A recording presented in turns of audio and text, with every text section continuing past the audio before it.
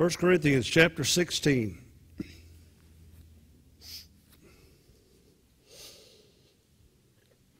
For the last 3 weeks of teaching that I've done, I've been speaking to you on the resurrection, talking about, is there a resurrection? How many of you know this Sunday morning we're going to be talking about the resurrection again? I'm excited about it. You know, there's some people that only come to church on Christmas and Easter. We call them CEOs.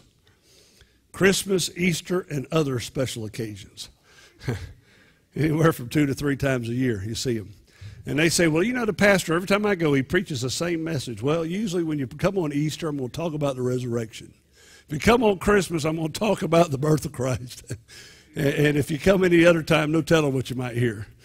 But we're going to talk about the resurrection Sunday morning again. But I'm going to tell you, I don't ever get tired of talking about the resurrection. The resurrection is all what it's all about. If he didn't rise from the dead, where would we be? Where would we be without him coming up out of that tomb? Amen. Well, tonight we're going to move on in 16, and this is the last chapter in 1 Corinthians. And if you'll look with me, I'm going to read the very first part of this first verse. Paul addresses the church at Corinth, and he says, now about the collection for God's people. Let's pray. Father, tonight open our eyes, our ears, and our understanding so that we might know you better. Have your way in this place tonight and be glorified. In Jesus' name, amen. Now, when we look at this, where he talks about the collection for God's people, notice the word now in the beginning. Now about the collection. I want you to keep in mind, 1 Corinthians was a letter written in response to the church at Corinth, because the Corinthians church had come to a place where there was a lot of confusion. There was a lot of division. There were a lot of problems going on in this new church. This church wasn't very old. Paul had went there. He got it established. And if you remember, Paul had started a ministry. Apollos came along and continued to build on it. Priscilla and Aquila were also a part of the ministry there. And so there were different ones. And as we look at this, in the very beginning of the chapter, he said some people were saying, well, we follow Paul. Some says we follow Peter. Some say we follow Apollos. And some say, well, we follow Jesus. He says, wait a minute. There's only one church, and there's only one leader. How many of you know who that leader is? Jesus. It's not about Paul. It's not about Apollos. It's not about Peter. Yes, God used those individuals, and they were great men of God, but he had to deal with that. So over these last 16 chapters, we've seen him deal with several different things. On this occasion, he's dealing with offerings for the Christians in Jerusalem. For those who are not aware, you can go back to read it in Acts, but Paul and all the churches that he established and started in Asia Minor and over in Decapolis and over in Corinth and that area, he began to tell them, he said, look, you owe the people in Jerusalem everything. Because had they not shared with you the gospel of Jesus Christ, you would have no hope today.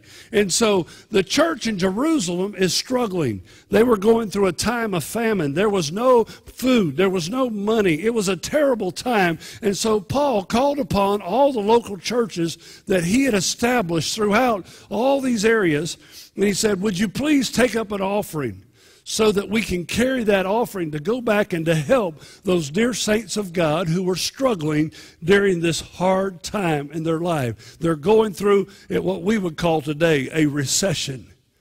How many of you know we've had people in the last few years that's lost jobs, lost their houses, lost their, everything. I mean, basically some had to file bankruptcy. Not that that's the thing to do, but I mean, they were just at their wits' end. They knew nothing else to do because the economy collapsed the way it did. That's what was going on in Jerusalem. There was a great famine. Things had fallen apart, and there was a great distress that was going on. So Paul is now dealing with this last question that was presented to him, now about the collection for God's people. Other issues that he dealt with in the church was the divisions of the church. He dealt with sexual immorality. He dealt with lawsuits among believers. He dealt with marriage. He dealt with food sacrificed to idols. I mean, the list continues to go on of things that he dealt with. He talked about spiritual gifts and things of that nature and how to handle them within the church. Well, Paul tells them this is what we should do when we take up the collection for God's people. And he's talking to the church there at Corinth and answering their question. He says, do what I told the Galatian churches to do. So they're saying, well, what did you tell the Galatian church? We don't know. We weren't there. Anybody with me? Y'all are awful quiet. You wouldn't sleep on me already. Do what did he tell the Galatian church to do? Well, let's look at the next part here. In verse 2, he says, on the first day of every week, each one of you should set aside a sum of money in keeping with his income, saving it up so that when I come, no collections will have to be made. Paul was trying to do a couple of things here. Number one, the first day of the week. Anybody know what the first day of the week is? Help me. Sunday. Thank you very much. You say, why Sunday? I thought Monday was the first day of the week. Sunday is the first day of the week. Saturday was known as the Sabbath. That's what everybody called the Sabbath, a day of rest. So the first day of the week was Sunday. Now, the first day of the week is a day we celebrate the resurrection of Jesus Christ. How many of you know that Jesus rose on Sunday morning? When they went early that morning to the tomb, what did they find? The grave was empty. The stone had been rolled away. The angel said, this Jesus whom you seek is no longer dead, but he's alive. It was the first day of the week. And so people began to start worshiping God and worshiping through Christ, and their believers of Jesus Christ began their worship on Sundays, not Saturday, the Sabbath. Church, we're not Seventh-day Adventists, okay? We are Pentecostals here. Amen? Amen? We're Pentecostals. We believe in the resurrection. We believe on the day of Pentecost that God poured out his Spirit on all flesh. Come on. And we know that that was a day that the church came to celebrate, and we celebrate. So he says, when you come to church, whether it was in a house church or where it was at, when you come, he says, I want each of you to set aside a sum of money in keeping with your income. Now, Paul did not say here in this passage that you are to have to give 10%. I believe the 10% is your automatic tithe that you already give. He's talking about above and beyond. It's like what we did 2 weeks ago whenever we took up an offering for Fire Bibles. Hopefully you didn't spend your tithe money on the Fire Bible. This was above and beyond. I want you to know God expects our tithe. It's what we do above that God really blesses us in abundance for. Amen. And so when we give in above, so he says, keep it inside a sum of money in keeping with your income. I believe why he said in keeping with your income is because not everybody in this room earns the same figures.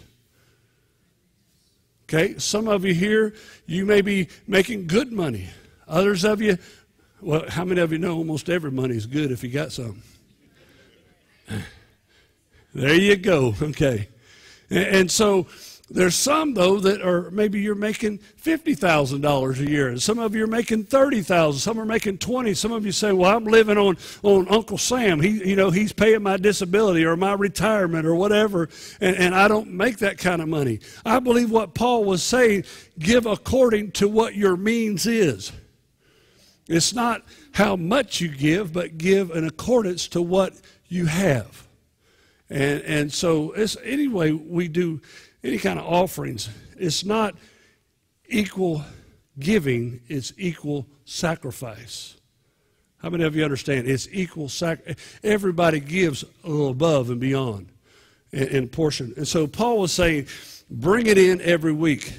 So take a little side. So maybe you say, well, I'm going to double tithe. And I'm going to tithe my regular tithe to the church, and I'm going to tithe to the help of the others. So I'm going to give 20% of my income. I'm just pulling that number out of the air. Please don't make me don't think that I'm telling you that's what you're supposed to do. It may be 2%, maybe 5%. But can you imagine if you take that extra couple percent and you put it together? And if you were given $100 in tithes, because you made $1,000 in tithes a month, now I'm giving $100 in tithes a month, and I'm going to go ahead and give an extra $100. If you were to give $100 a month, how many of you know what it would take 12 months? You'd have how much? How much? Come on, math. $1,200. Yes, very good. Okay. How many of you know if you had to write out a check tonight for $1,200, it might be difficult? But if you took a little bit each week, $25 a week, 4 weeks in a month, it's not so hard. How many of you know it's a whole lot easier to do that? It's how many of you have to pay for insurance? The rest of you lying. We all pay for insurance. Or you ain't driving a car. Or you don't have a house or something. Okay? I can't pay that bill when it comes due every year. And they say I owe $800 or $600, at one time. And I divide mine up by the month. They let me, I pay extra a couple dollars to do that. But it's a whole lot easier to budget my money at $50 a month instead of $800 one time a year. Now, I could save it and put it aside, but some of you know you're not good at saving things, are you? You'll spend it on something else before it gets there. Okay? And so it's easy to budget out. Paul was trying to just say, look, do a little bit each week. That way when I come, it won't be a need to do a big offering. It won't be that big of a thing to do. And that's what he was trying to get across to them there. And he says, and y'all go ahead and get it done so that when I come, people don't think you're taking the offering up for me. I want you to know, Paul told the church at Corinth, you'll see in chapter 9, he said, look, though I am a servant of God and I am due what I should get, he says, I don't want to be a burden to you. He says, I'm a tent maker. I'm earning my own income so that I can preach the gospel freely. I can say what I want to say and I can do what I feel like I need to do and not be concerned about who gives and who doesn't give. That's the way he looked at it. And so Paul says, I don't want you to take the offering up when I get there because I don't want anybody to think that I'm taking that money home. It's not going with me. It's going to a people group that needs it. There's a people that are hungry and thirsty. They're in need of help. So Paul begins to share that idea with them. So save it up so that when I come, no collections will have to be made. He says, then when I arrive, I will give letters to introduction to the men that you approve and send them with your gift to Jerusalem. These were men that would be sent as guardians over this offering. They're custodians, if you will. They were to be responsible that the money was turned over to the right people. How many of you know sometimes there are people that come through and they say, well, we're going to do this with the money. We're going to do that. And we never hear where money ever went. Have you ever wondered about that? I don't like to wonder. I don't like to think about it. But Paul says we're not going to let you wonder. We're going to send men from your own congregation as we take this offering so that they can come back and testify to you how God touched these people and how God did a miracle for them and blessed them. So he says, I'll send them letters of go with them. Okay? He says, and if it seems, in verse 4, if it seems advisable for me to go also, they will accompany me. Basically, he's saying, if I need to go when they're going, and I have missionary duties to do and perform, I will go with them also. Looking on down at verse 5, he says, after I go through Macedonia, I will come to you, for I will be going through Macedonia. Perhaps I will stay there for a while, even spend the winter with you, so that you can help me on my journey wherever I go. You say, well, Pastor, I thought you said you didn't want no money. Well, his help was not necessarily a monetary help that he was looking for. Paul was still in Ephesus when he writes this letter to church at Corinth. Remember, he sent these men to him with a letter. And his plan was to go through Macedonia to visit the Philippian church and all the believers there in the northern area of Greece. And he was going to work his way around the coast. I don't have the map up there tonight, but if you look in your Bible, you'll see the map. And he would work his way up from Ephesus all the way around through Macedonia and back down into Greece and into Corinth there. And he intended to stay there for the winter. This was now about the time of the Passover, and so it was probably in the early spring or late spring. And so we're looking at probably around April. And so the journey that he intended to do was after the Passover, he would leave and go through Philippi, Macedonia area, and on back down. So he was going to winter there. Winter, if you remember in our studies in the book of Acts, I talked about they didn't like to travel from about the middle of October or September till after the first of the year, till probably February or so. And so his goal was to stay with them for a couple of months. So he would travel that journey, stay there, and spend time and instruct them and help them.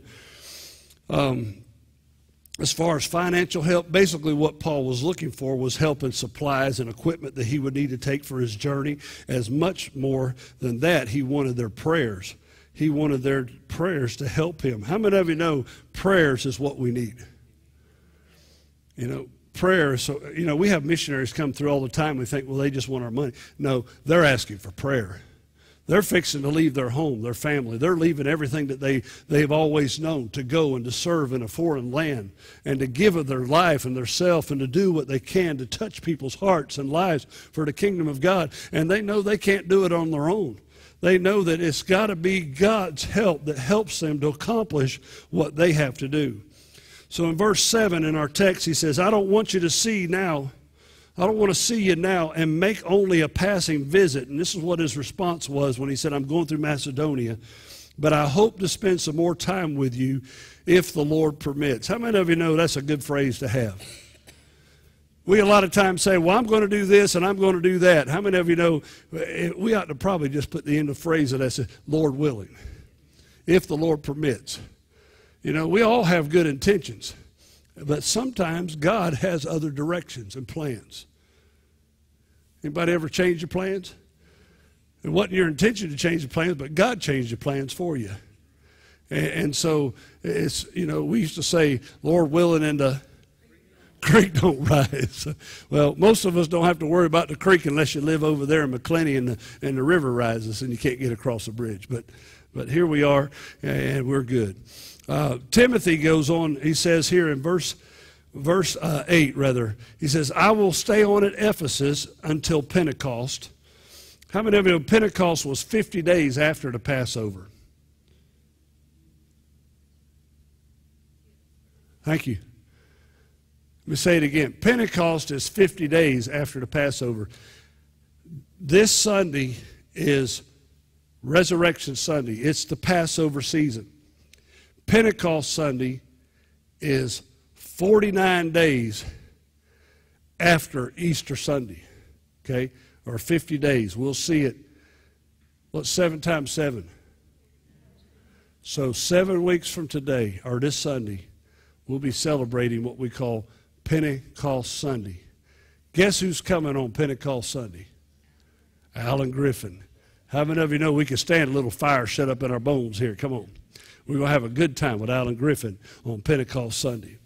Paul says, I'm going to try and stay in Ephesus here until Pentecost because a great door has opened for me, and it's effective work. This thing's really taking place. And he says, I'm excited. If you go back and read chapter 19 in the book of Acts, in chapter 19 in the book of Acts, you'll see where Paul was preaching and people were taking the clothing that he was wearing, and he would take it off because he would become perspired with the sweat. And people would take the cloth and they'd cut it up into little prayer cloths, and they would take it to sick people, and sick people were being healed just by faith alone. They said, this is a cloth that was on the man Paul, who preaches about Jesus, who has touched people. People have been raised up and healed and delivered, and they would take them to sick people and they would lay it on them, and they would have that prayer of faith with them. God would raise it. God was doing extraordinary things in Ephesus. Great things are happening. Read the first part of chapter 19 in Acts. But then guess what? The devil stepped in. Y'all are awful quiet tonight. Come on, the devil stepped in. I was preaching revival last night and I got a little excited. Come on, help me. The devil stepped in. The devil stepped in. Oh, me. I got the lively bunch tonight. They like to shout me down last night. Come on, somebody. The devil likes to stick his old head up when God's doing something good, doesn't he? And a fellow by the name of Demetrius there, he was the head of all the silversmiths. He was the head of the union there. They had a silversmiths union. And he was in charge of all this, and he finally got all those silversmiths together. He said, look, This guy, Paul, is messing up our business. He's telling us that these shrines that we make and sell for profit for a living, they're not really a God at all, and that people should quit buying them, and that they should start serving and living for God. They should serve Jesus Christ, and he's messed up our business. And so they called together a big rally, and they met there, and all of a sudden they were about to take the head of Paul off. They were ready to get him. And they said, look, one of the guys stopped the whole thing in chapter 19. You'll see it. And he says, y'all are about to have a riot here. You better settle down. Paul at that point knew that his ministry in Ephesus was complete. He had to leave. The Bible says he left that night. He slipped away, and he went on back up towards Macedonia doing the work that God had called him to do. You see, God did not call him to be a martyr at that point in his life, because there were more things that he needed to do. Remember what Jesus told the disciples when he sent them out to do ministry? He sent them out and he says, look, he says, the people that you go to, when you go to that house, if they'll receive you, stay with them. Don't move from house to house, but stay in that same house until you're ready to move on to the next city. If they don't receive you and they don't accept you in that city, he said, do what? Shake the dust off your feet. Shake the dust off your feet and move on. If they're not willing to accept it, Paul got to the place where he had preached it, it was successful, multitudes were being saved, he had established a great work in the city of Ephesus, but God had more for him to do than to die right then. There was still more to be done, and so he had enough established that he could move on and leave others behind to continue the work. In verse 10 it says, if Timothy comes to see it, see to it, and basically what Paul is telling them here, because I'm stopping to start, I need to explain this. Paul was trying to tell the church at Corinth, when Timothy comes to you, see to it that he has nothing to fear while he's with you, for he is carrying on the work of the Lord just as I am. Now, for those who don't remember, Timothy was a young man. Timothy, if you look at the book of Timothy and read 1st and 2nd Timothy, you'll hear as Paul talks about him and how his mother and grandmother had raised him in the ways of the Lord. His father was not necessarily a godly man, but his mom and grandmother were, and they had trained him and taught him. And when Paul came along, Paul took him as a young man and he mentored him, he discipled him, and he trained him. He became the next Apostle Paul, if you will, being underneath his hands and underneath his feet. He was there to serve. And so Paul was sending him on to Corinth ahead of him. And he said to those in Corinth, he said, look, when this young man comes, you make sure that he doesn't fear any of you. How many of you know that sometimes there's some bullies in churches? Some of you look at me funny. Oh, yeah. Let me just tell you, I was having breakfast this morning with Eric. I preached for him last night, and he lives out here. So we had breakfast this morning, he and Ted and I and David. And Eric and I were talking about, after Eric left me, or left our church years ago, he had served us for a long time, and he left. He got an opportunity to go serve at another church as a youth pastor down in Orlando. And he went to a very good-sized church, very promising things. He said 1 month into his ministry there at the church, at the conclusion of that Sunday morning service, the pastor had preached a great message, but he says, well, folks, today, this is my last day with you. I'm leaving. He had had enough. There were some men on the board that had ruled that church and reigned that church and wouldn't let the man of God do what he had to do. They had been through, the church was like 50 years old and had 60 pastors. Does that tell you something? They wouldn't let the man of God do what he had to do. And Eric and Kimberly had just moved everything down there. They were like, what are we going to do? You know, because their job was over. And that day, some of the men came to him and said, look, we'd like for you to help fill in until we select a new pastor. And so Eric said, sure. So he filled in for a while, and finally he turned his name in. Well, those men were very happy because Eric was very young, wasn't very mature, and they could kind of tell him how they wanted things to be done. And whenever Eric began to show that he had a little backbone and began to stand up and say, this is what God wants to do, not what you want to do, well, Eric became number 61. A year later, he was gone. There are bullies in churches. whether, and I thank God our church is not necessarily that way. I've been very thankful, or I would have been going a long time ago, but God has given us a great leadership team. But some churches have them. And Paul knew that there were some men and women in the church there in Corinth that could really challenge Timothy's authority. And he said, look, you see to it that he has nothing to fear when he gets there.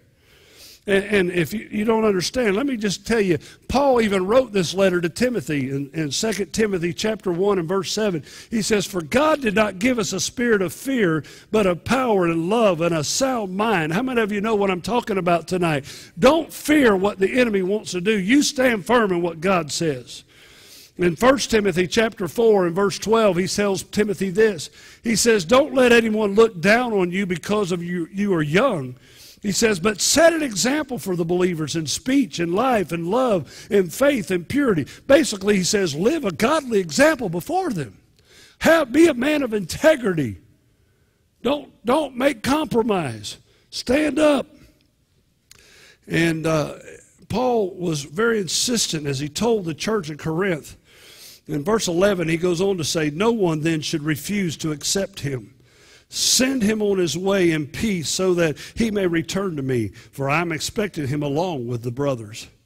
And Paul had sent a couple other men with him. Matter of fact, in Acts chapter 19, you'll see in verse 22, he sent two of his helpers. Timothy and Erastus had went to Macedonia and on around into Corinth there to do the work that he had called him to do.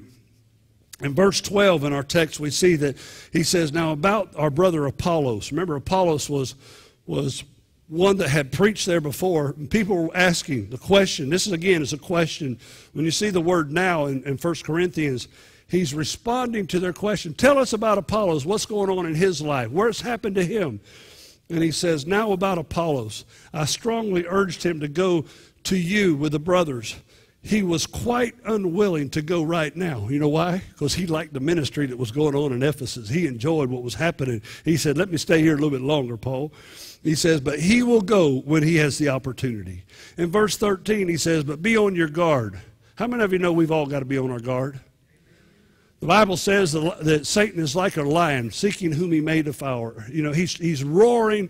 He's always trying to come against you, and we've got to stand our ground. We've got to stand firm. Stand firm in the faith. Be men of courage. Be strong. Do everything in love. Some people say, well, it's the truth. Have you ever heard people say, well, I would just tell them the truth?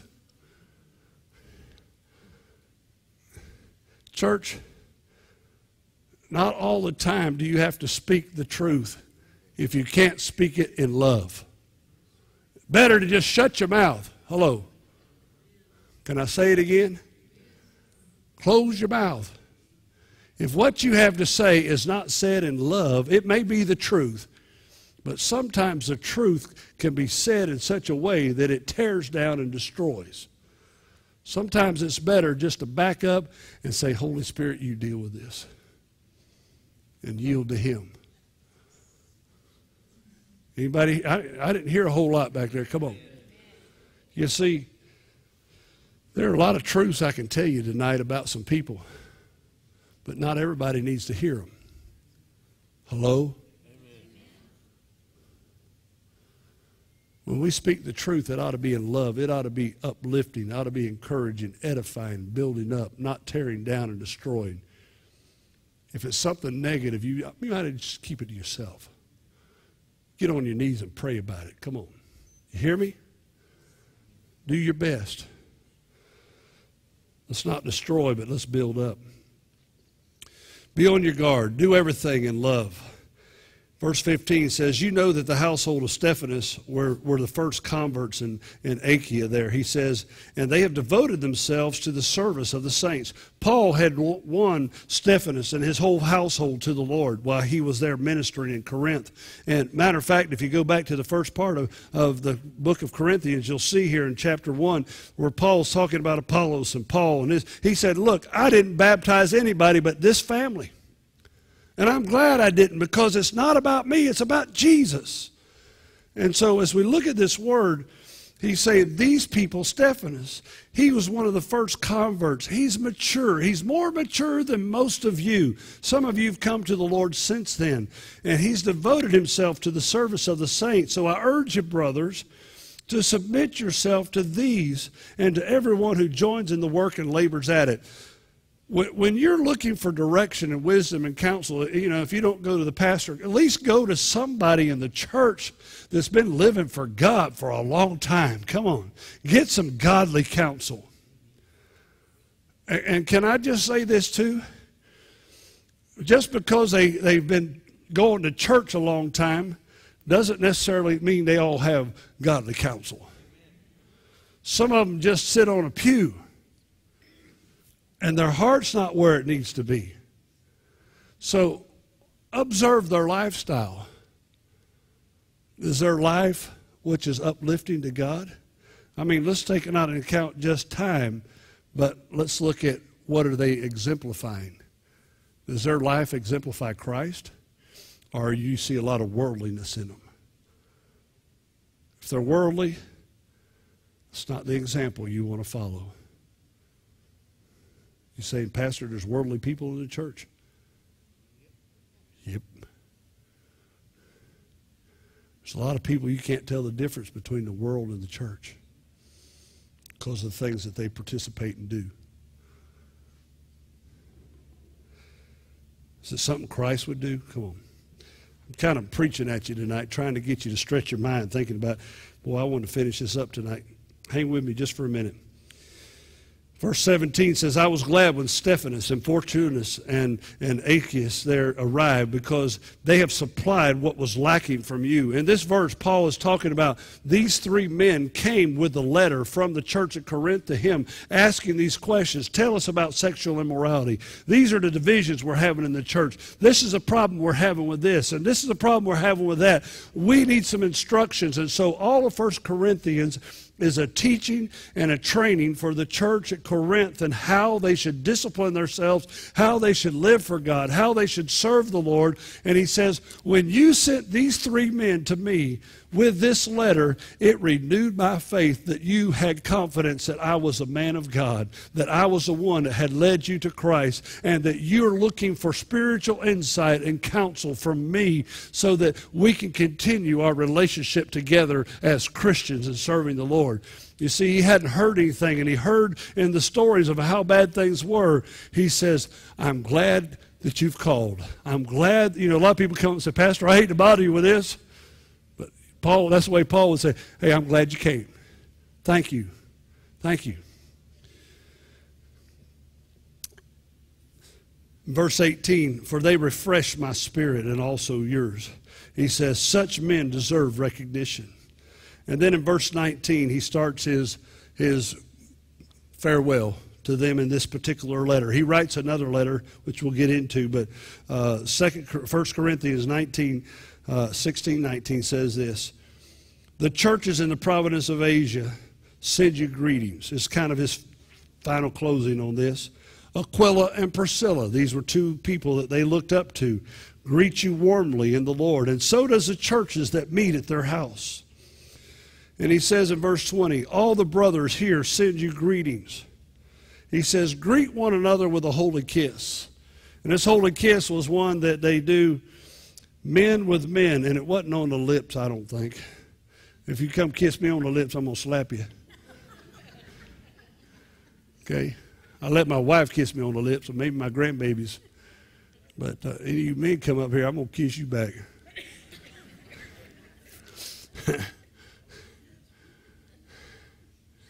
No, it was an embrace, and more of a old brother Trask. He was one of our former district superintendents. Get up here. Come here. This way, I'm going to kiss you, brother to kiss. They would do this like that, and then like, you know, kind of like that. Maybe on the cheek, or maybe just pretend like you kissed, you know. But you couldn't go to him without him. You couldn't even greet him without him hugging you like that and doing both sides. It's kind of a European or you know, it's just something that was a custom of them. And so he says, greet them with a holy kiss. Notice he's talking here, and really the emphasis was men with men and women with women. We don't want to set the wrong influence here. Amen? And so he says in verse 22, he says, if anyone does not love the Lord,